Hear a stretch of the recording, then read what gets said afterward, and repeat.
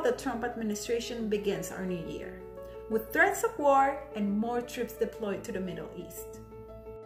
In a reckless move, Trump ordered an airstrike outside Baghdad's airport that killed the head of Iran's elite Quds Force, General Qassim Soleimani.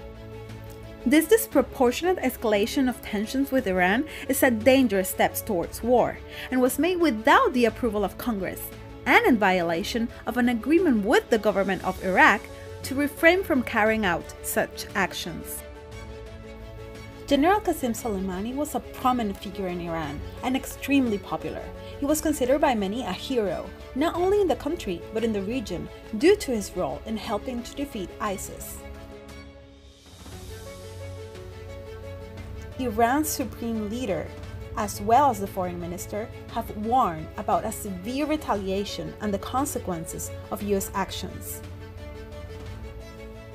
Donald Trump is responsible for all this crisis. Even though he came into office promising no more wars, he instead used aggressive rhetoric towards Iran, abandoned a nuclear deal with that nation, and now has assassinated one of the most powerful leaders, putting us in the brink of a massive, costly, unnecessarily, and totally avoidable war.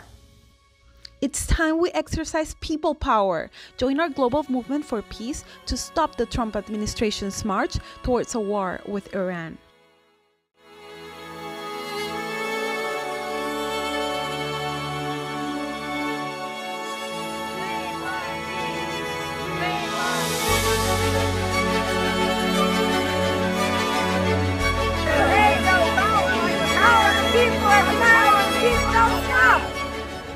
Come on, let's build this kick-ass movement so we can bring our troops home from the Middle East and make peace with Iran.